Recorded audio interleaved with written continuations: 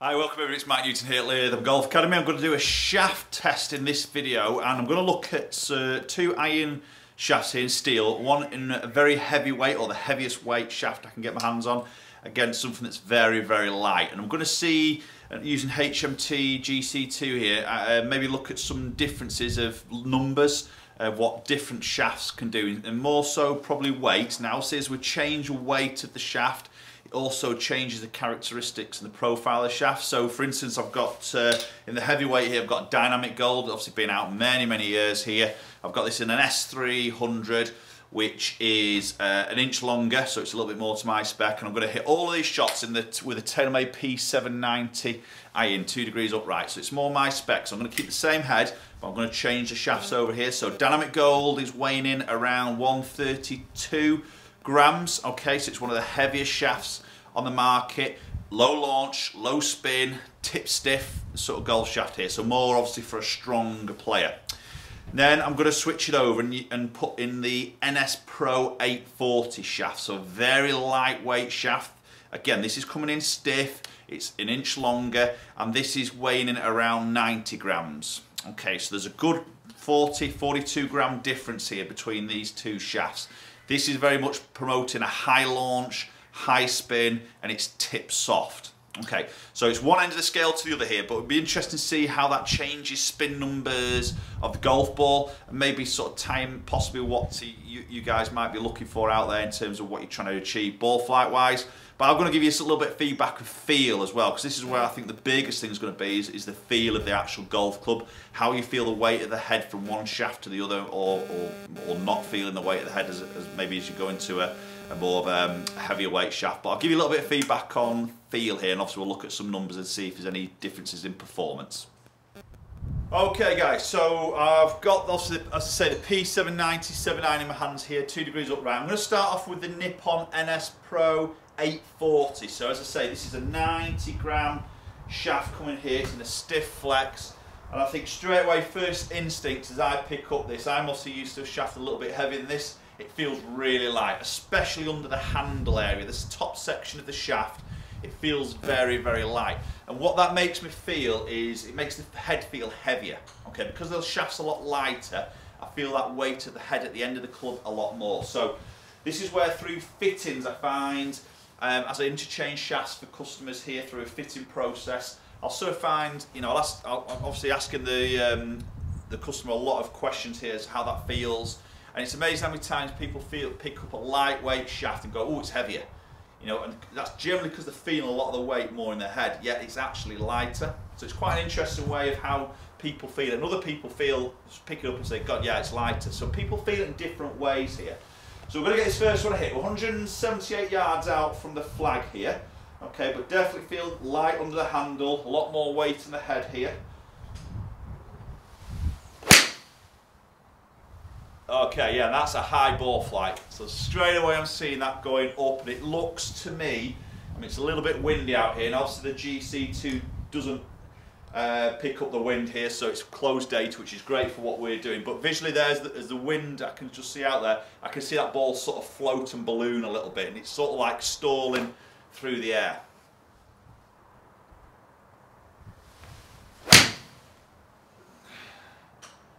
Okay, yeah, definitely a high ball flight there. It looks to really sort of climb in there.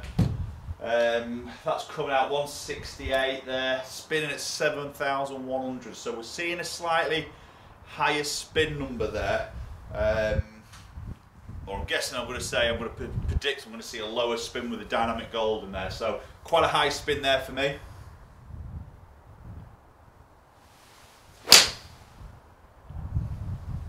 Wow, I mean, that's just going upwards. Now, I just feel like I lose a little bit of control here. I am feeling the head, but under the handle just feels really light. I'm just losing my timing here. I'm not sort of getting a control. I mean, that's spun at 7,600. I mean, it wasn't the greatest strike, a little bit low, but it's just gone sort of high and just drifted off there. I missed the green. It just doesn't feel like I've got to control that. It doesn't feel stable enough. Obviously, I've got quite a bit of speed. You know, I'm sort of mid-90s. With my 7-iron sort of speed here, sort of 92 to 95 really in my speed, but it just feels like I haven't got a control of the club as it comes into that impact. I just don't feel comfortable like I could control it in terms of trying to hit a tight target. Okay, right, so I'm just going to flick over. I'm going to put the Dynamic Gold in this same head, and then we'll hit some shots with that.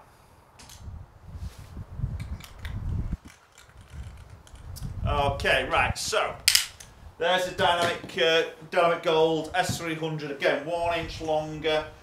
Straight away there I feel loads of weight under this handle, complete opposite to that nip on there, so a lot more weight under the handle, losing the weight or the feel of the weight in the head more, or I should say less than what I'm seeing in that nip on here. So again, same distance from the green here, so we're going to get this first one hit. Definitely feel more weight in this club here. It's a big difference. As I say, it's about 42 grams, which I think if you just hold that in your hand, it's nothing. But down a shaft of a golf club, as you're swinging it, it's massive. It really is massive. It stands out huge. Okay, let's give this first one a hit. Wow, yeah, it's just a very different flight. I mean, I can see that go out more that way. It's not peaking, stalling as much. That's a good hit. Struck that pretty well. 178 carry there. Interested to see what the spin is. Yeah, 6,000 spin there. So it's a little bit less there than the Nippon.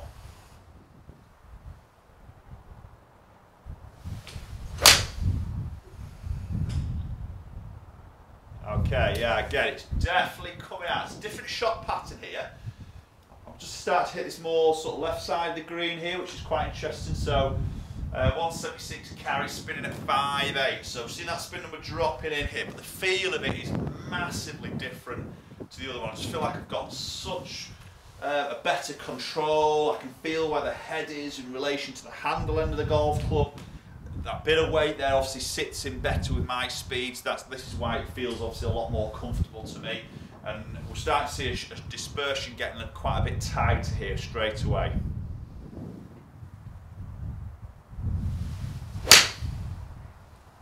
Feels great. Yeah, definitely striking that more solid there. Hit that one really well.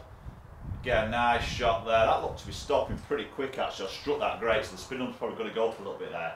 Yeah, 6,400, snuck up a little bit, purely on the strike. So we know strike's going to change these spin numbers a little bit, but we've got to look at this as average. Now, I want to hit 3 with each shaft here, so it's not a lot. Obviously, if you're going to work or go into a fitting process here, you're going to obviously hit a lot more shots here to really get a bigger sort of average. But I think straight away there, even though with 3 shots, you're going to see some differences here. So let's go and check some numbers out, a little bit more detail, and have a little look at it. Okay, let's look at some numbers here. So Nippon against Dynamic Gold, some big differences here. So we're going to look at club head speed first. So naturally, very lightweight shaft. We're seeing a little bit more speed there against the Dynamic Gold. So as I say, 42 grams difference of weight here. It's just probably changed that speed a little bit, and obviously I definitely felt that heavier feel of the Dynamic Gold. Okay, but look what happens to ball speed. So 122 to 126, really interesting here. So obviously it goes to show that Dynamic Gold felt more comfortable to me. The balance of the club, I'm more used to it for my speed. I found strike pattern a lot better, so that's where my average of my ball speed has actually increased.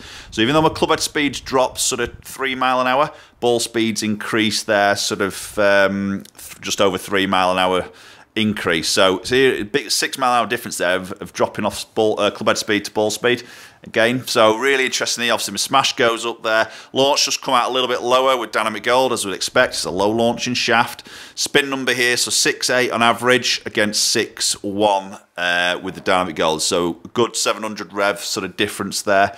Between those shafts. As I said, if you keep on delving in with sort of numbers there, more shots hit, you maybe see a bigger difference there, possibly over more shots sort of hit. So slightly lower peak height there. Descent angle, not that dissimilar. Distance, 8 yards more distance-wise there, purely because of that ball speed there.